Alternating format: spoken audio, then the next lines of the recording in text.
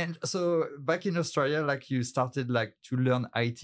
Yep. And the first job that you got when you got graduated was like an IT job, or like was it related to Salesforce directly, or was it No, something else? yeah, not at all. So I started with just a software developer, Okay. and I was really, really lucky.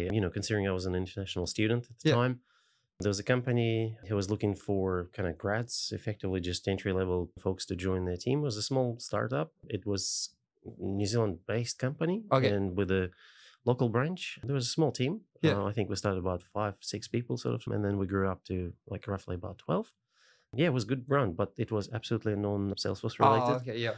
Proper software development. So I've done coding of like front end, middleware, Yeah. middle tier, or other parts of the applications. I've done work on database, Yeah. and thinking back those days, like if anyone remembers like things like DB2, Oracle, like the good old SQL Server, Yeah. like I've done all of them like directly.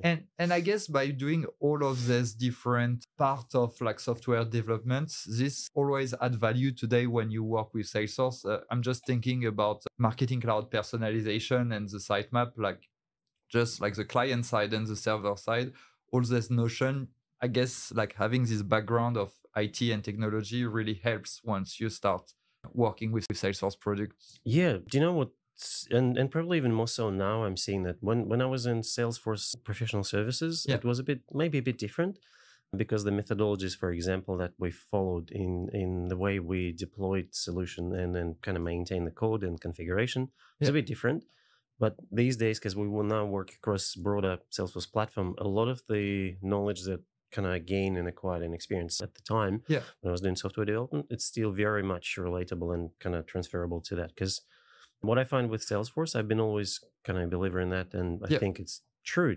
It is a formal IT sort of solution. So when you configure things, despite the fact that you can do a lot of the work in the UI, if you think about organizations where you need proper change management lifecycle for deployment, so you've got like DevOps and all the other tools, that all pretty much standard software development lifecycle. So you kind of have to know how configuration goes into one environment, then you promote the code changes, all this stuff. And then maybe one of the other things to say is, you said having IT background was super helpful, because I've done a lot of the work like on the front end as well as like middle tier sort of part of the applications.